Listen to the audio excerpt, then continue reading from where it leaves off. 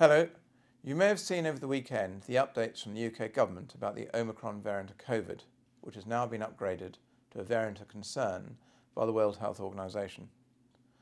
I would like to reassure Islanders that to date we do not have any confirmed cases of Omicron in Jersey, and our sequencing of positive PCR test results continues to provide a good level of surveillance for variants in our island.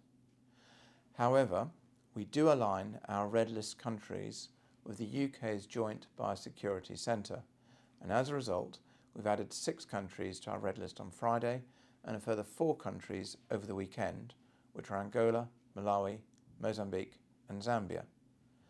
As a result, we are mirroring the UK government's approach and asking that anyone who arrived in Jersey before those countries were added to the red list and travelled to any of the 10 red list countries after Friday the 12th of November should book a PCR test immediately.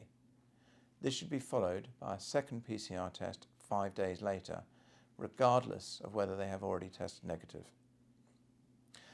Those islanders are asked to call the coronavirus helpline on 0800 735 5566 to book their PCR tests.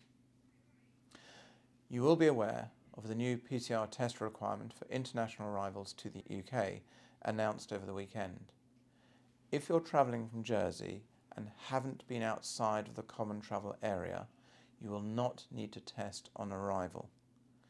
However, the UK will require you to take a PCR test on arrival if you've been outside the CTA, for example in France, within the last 10 days. And it's important to remember that there are also practical steps we can all do to limit our risk and keep those around us safe.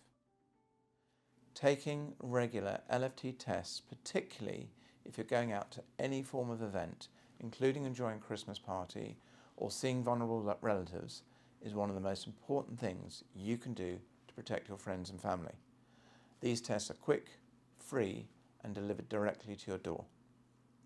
And finally, competent authorities ministers have been meeting regularly during the last few weeks and are meeting again later today to discuss if any action is needed to respond to the latest developments in the COVID pandemic. We will be updating Islanders as soon as possible on any changes to our current position. But thank you for listening.